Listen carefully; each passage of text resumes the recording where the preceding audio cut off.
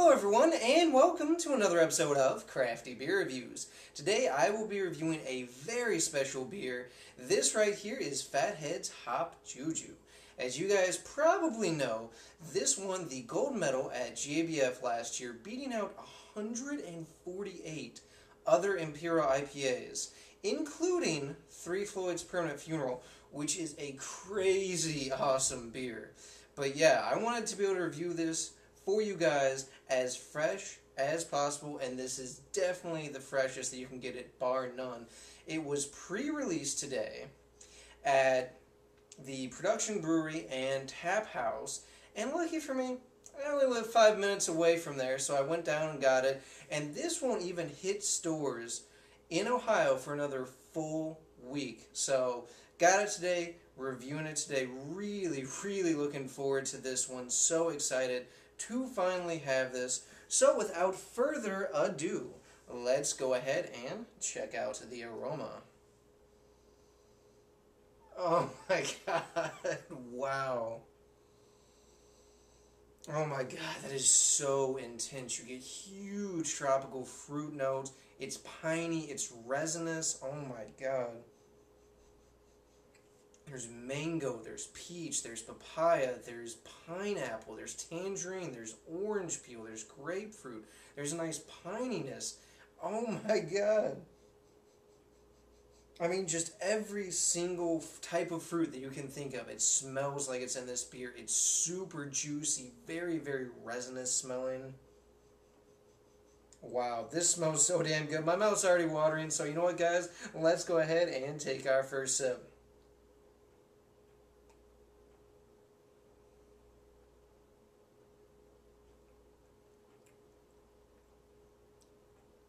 Wow. Oh my god.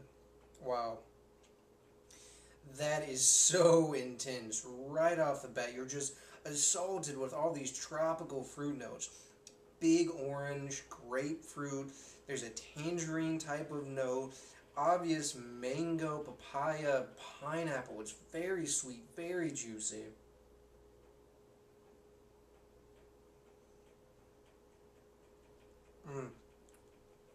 Nice bit of pine right around mid-palate. It's very kind of this resiny, piney taste. There's a slight dank characteristic in the background. Not much, but it's definitely in there. But wow, this is just an all-out hop assault on your palate. This stuff is crazy. It's got the fuller side of medium for a body. It has a very kind of creamy coating type of mouthfeel. It's got a decent level of bitterness. I mean, it's definitely bitter.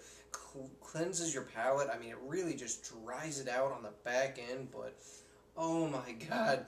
If you like hops, you have to try this beer. It covers the gamut of what hops can do. You have the tropical fruit notes. You have the citrusy notes. You have the resinous notes. You have slightly dank and piney notes. I mean, it's all in here. Like, literally, everything that you can think of that you want in an Imperial IPA is in here.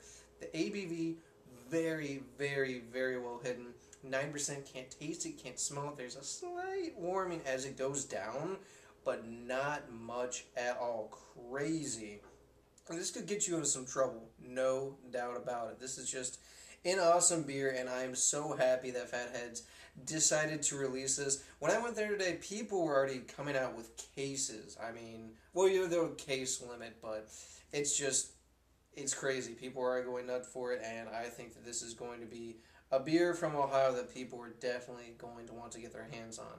As far as the rating goes, guys, I don't do it often, but I just can't think of anything to knock this beer for whatsoever. So I'm actually going with the full 10 out of 10 for this one. I have not given a perfect rating in a very long time.